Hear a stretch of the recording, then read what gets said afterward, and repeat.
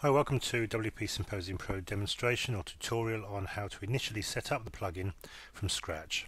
So this is a completely new WordPress website, version 3.91, and we're going to add the plugin from scratch. No other plugins exist on this website. So I'm going to search for WP Symposium Pro under my plugins, add new. It finds it and I can install. It downloads the plugin from wordpress.org repository onto the website, and once on, I activate the plugin.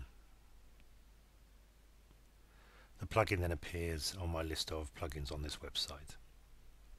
New menu item WS Pro, and I want to go there and click on Setup to start creating my social network.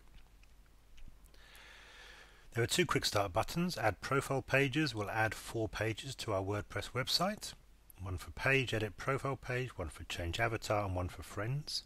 Don't do it more than once, you'll get multiple pages. But what you do want to do is add it to your WordPress menu. I don't currently have a WordPress menu set up for this website as it's a brand new installation, so I'm going to change the menu name and create my new menu. It's popped my new pages on there already, so that's fine, but what I am going to do is just rearrange them so that it's more logical for the user. Experiencing some fun moving them around, so bear with me while I wrestle with the menu organization.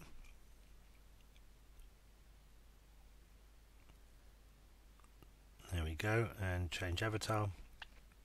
So I now have my menu structure and I can save the menu. With WordPress menus, I need to tell the theme where the menu will appear, so I do so. Select main menu for my primary menu. I'm using the 2012 theme here. Save the menu and go back to the site, and there's profile in the menu with my other pages. Click on profile and there we have a fairly simple but running profile page. I'll just pop a post on there onto my activity and I'll pop a reply. So we have a profile page with activity up and running. There are other pages such as edit profile, which allows you to change basic bits and pieces. And you can change an avatar, which I'll do. I'll just upload any image just to select an area for my avatar. This is where I wish I was. So I crop part of the picture to become my avatar on the site. Edit profile allows basic fields, so I'm going to put in there an email address and my town, city and country. You can add more fields yourself with plugins available at wpsymposiumpro.com, but this will get us up and running because now I have a location. It shows a map on my profile page. Friends, well, I don't have any yet, but that's where they would appear. So that's my profile pages set up. So let's add a forum. So back to WPS Pro menu. Oh no, I'm going to quickly change the permalinks before I do that. This just gets rid of the page ID equals 2 or something on your website. I'd far rather have /profile for my profile page, so I always use post name for my permalink settings, and I'll come back to that in a second with the forum. So changing my permalinks, I can now go back to WPS Pro setup and add a forum. Type in the name of a new forum and type in a description. I publish that and it creates a new page for my forum, and if I had the forum role security I could fine-tune permissions, but I don't, so I'm just going to go ahead and add my new WordPress page to my menu and just rearrange it slightly. So pop back to my site and my new forum is available. I can add a new post and a topic. Notice that the styles here match the 2012 theme. If you have a different theme, it may well change to match your theme. That's how it's designed to work. You can always change all of the styles for Symposium Pro, but by default the styles are fairly simplistic, so it should pick up the styles of your theme. So that's a forum post on my new forum. And just before we finish this tutorial, I'm just going to take you through a couple of other bits and pieces just to show you some things like the pages that are created by WP Symposium Pro Quick Start buttons, and the use of shortcodes. If we edit the profile page, you'll see that on there is just a shortcode.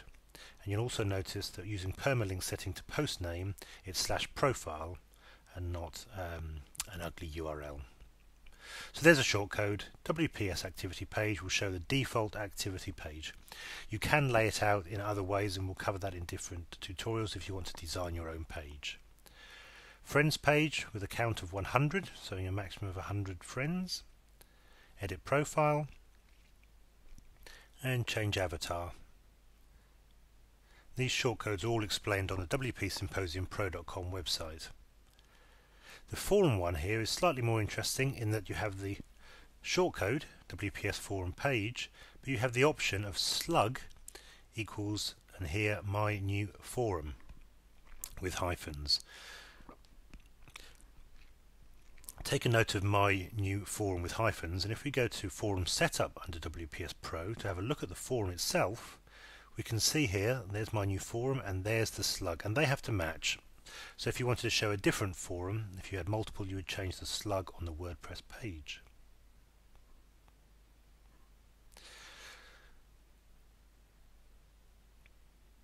A couple of other nice features just to quickly show you. If I add a couple of new activity posts, it may be you have an important post which you want people to see at the top of your page. So under the settings here, you can click stick and it will move the post up to the top of your activity.